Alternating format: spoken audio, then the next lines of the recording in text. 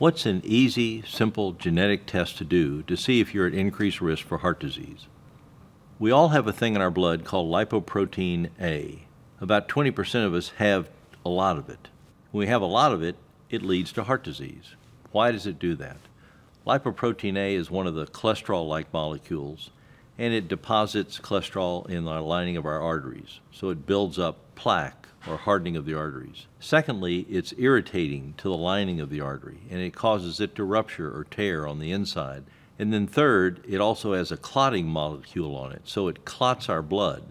So when it builds up the plaque, tears the plaque on the lining of the artery, then it puts a blood clot there, which is what causes a heart attack. So if you're one of the 20% of people that has elevated levels, it's important to know. It's a blood test. We just measure your level. We don't actually check the gene. We don't have a treatment right now for it. There may be some coming out in the next few years, but we do know that lifestyle plays a big role in lowering the risk from the lipoprotein A.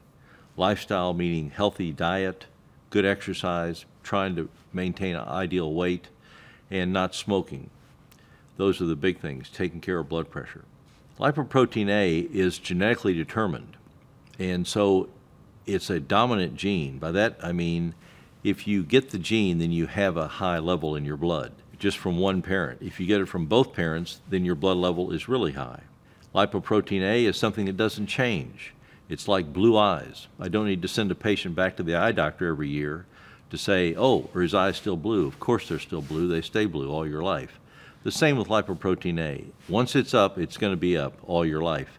But there may be things you can do not to lower it, but to lower your risk if you have it elevated. And then finally, there may be some medications coming out in the next few years that'll actually inhibit the effects of lipoprotein A that can help us.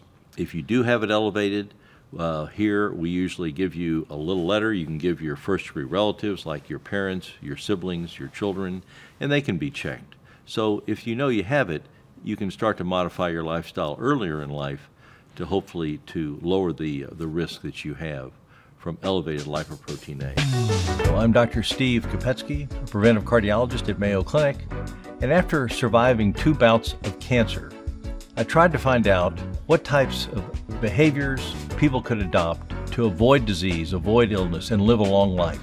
To learn more about this topic and so much more, check out my book, Live Younger Longer, written by me, Dr. Stephen Kopecky. You can find the book at mcpress.mayoclinic.org or wherever you buy books. Thanks for listening. See you next time.